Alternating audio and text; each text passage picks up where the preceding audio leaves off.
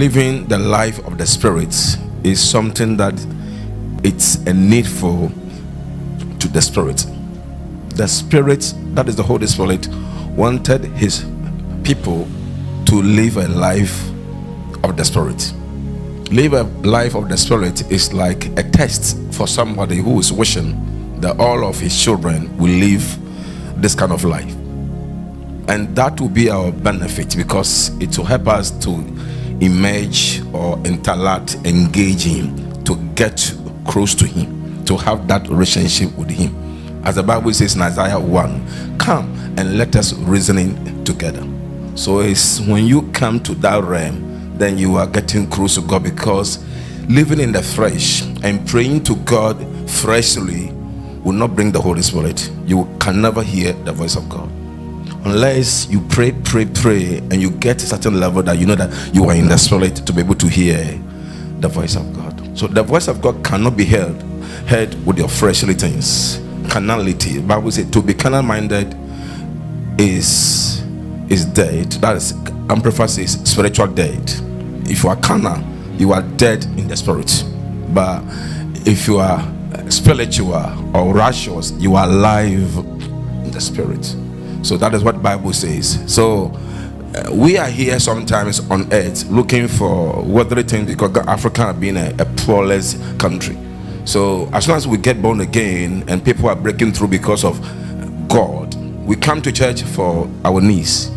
And when we put our needs before God, we can corrupt our relationship with him. Because first and foremost is to build our relationship with him in the Spirit, not in the carnality. So if you become carnally minded because I needed husband, wife, a loan, car, money, visa, that's why I'm here, I go to church, it doesn't work. Sometimes God can by his own will provide it for us, but it does not really work, because he brought you here to a church in the man of God, to be used of God to do what? To train you. So it is time for us to change our passion, our desire concerning God, because the reason I'm seeking God is all because of my need. And sometimes your need becomes like, I'm born again because I've been under demonic attack, so I joined that church so that because family members have been dying, so that I don't die. The motive is not right. Like I take you as one of the rich men in the church, because you have the money, I make you an elder or a deacon, so that you support the church. If I do that, it's like I've abandoned God and valued you, so that you will sponsor as if God can't sponsor. Isaiah 59 verse 1 says, the hand of God is not short, neither his ear heavy.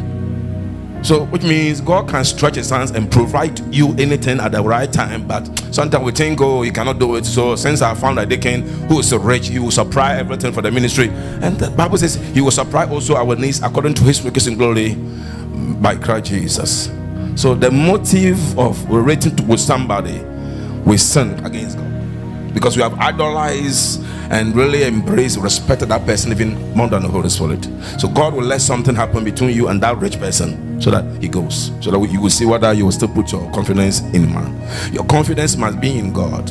How can you value, because my uncle is in America, is in Italy, so all my confidence is in him. We should stop doing all those things.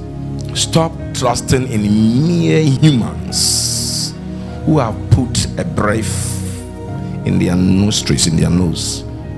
Why hold them in esteem? So the one to hold him in esteem is what?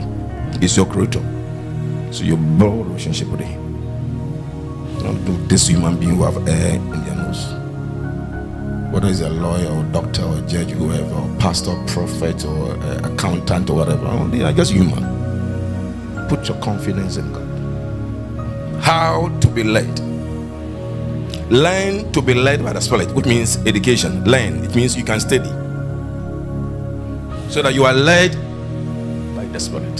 So that you are not led this time by your senses, because your senses can't work when you are operating spiritual things. It's your faith. It's when you are in the Spirit. Somebody is to teach you, to give you eternal life. You have eternal life, but it grows. It has to grow, and it builds our confidence that human being is a spirit, and anything that is on earth has an expiring date. But ye are not in the flesh. Powerful. So then who is in the flesh and who is in the spirit? And who is not in the flesh and who is in the spirit as well? Which means many of God's people are in the flesh. If so be that the Spirit of God dwell in you. Now, if any man have not the Spirit of Christ, what? He is none of his.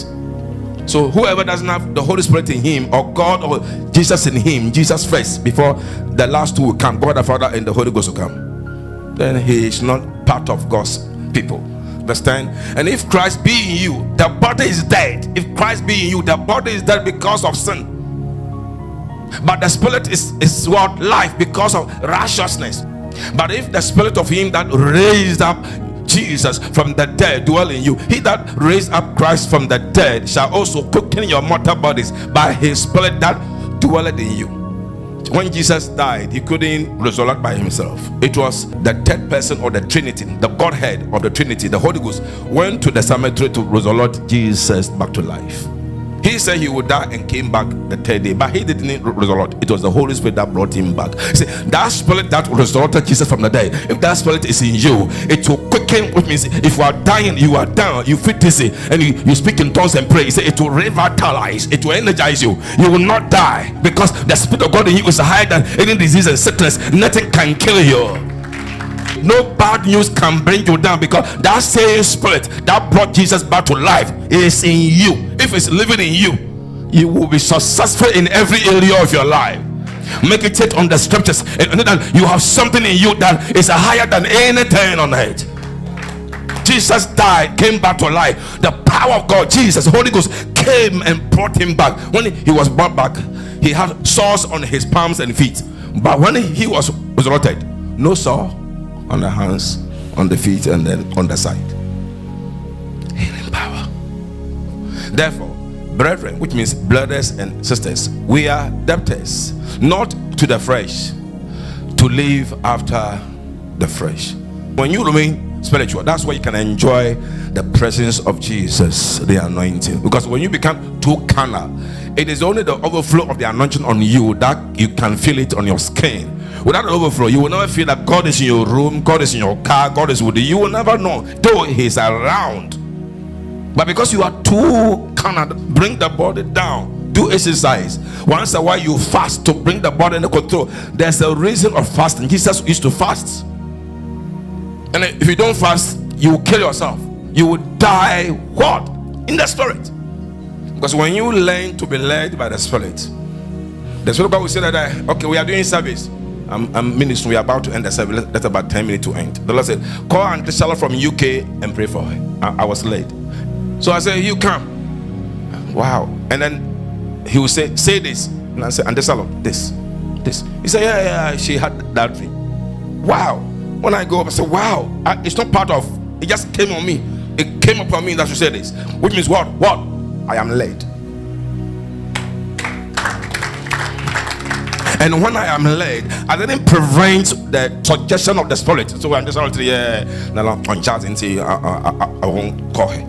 Then I hindered the Holy Spirit. I've sinned against God. I've also hindered obeying the miracle, though I haven't told her. So when you are led by the Spirit, you are there. The Spirit will say that your situation, sow a seed on the prophet or his wife every month. It's they have cars, they have money. Your thought is your mind. Because the devil will never tell you to give your tithe to God, so that the devourer will come and worry you and your family. The devil will never tell you that go and sow seed. It's only God. The time will come again, go and sow seed. Find some money and go and sow. The second goes, I want those. Some people, they can harden their heart. If you wanted to be led by God, the heart should be crystal clear as well as the mind. So when God drops a message, you know that when it comes to money, nobody or people don't want to sacrifice. But when they are sick, that one they can say, prophet, the Lord says I should come to you that you should pray for me. You will be here looking for other things. Now up to 100 years, you will get everything. But you see that you are useless. You have everything. You have land, you have money, you have everything. But You are dying in the spirit. You are far from the Holy Ghost. Small time now, small time fear, because you are far.